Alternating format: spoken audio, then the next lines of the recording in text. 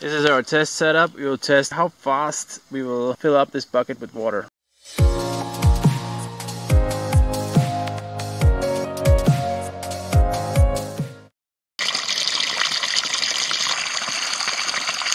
This bucket is roughly 10.7 liters. Well, at least if you fill it up completely. Here it's rated as 9.46 liters. Now we're testing this device. This device, maybe it's multi-directional because there's no arrow of the direction of the water. So I will need to test both directions. Or I just read the manual. It's designed to be connected from the top. Had a small filter and I removed it so it will be a better test now. Yes, the performance much better.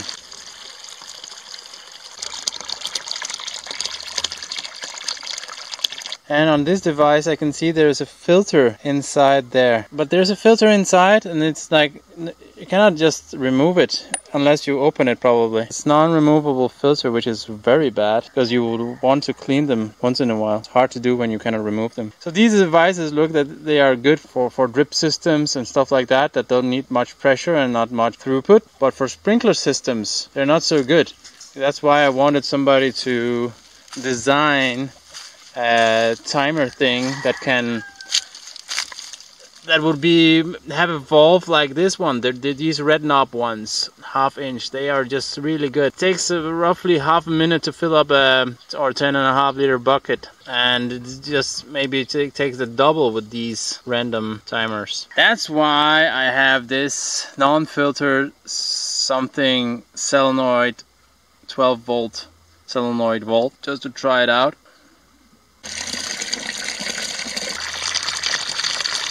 Wow, we have a winner. This guy is doing the best job, and it's almost the same as like without any device in. To make it fair, we should actually put a red switch here and test, but this is almost as good, so I don't even want to do it. This is really cool. Wow, it gets hot really fast. With a timer attached to the current here, then we will make this a timer. This is actually a nice DIY project. I might need a charge controller for that small solar panel to charge this gel battery, just a cheap motorbike battery, 12 volts. For now, I think it's like for completely testing, like charging through a solar panel like this, should be okay. But the bad thing with this is that if the voltage gets max is 14.1, 14.3, so I wouldn't have it charge more than 14 volts. Right now I can get it to like 13.5, 13.6 volts, but I want to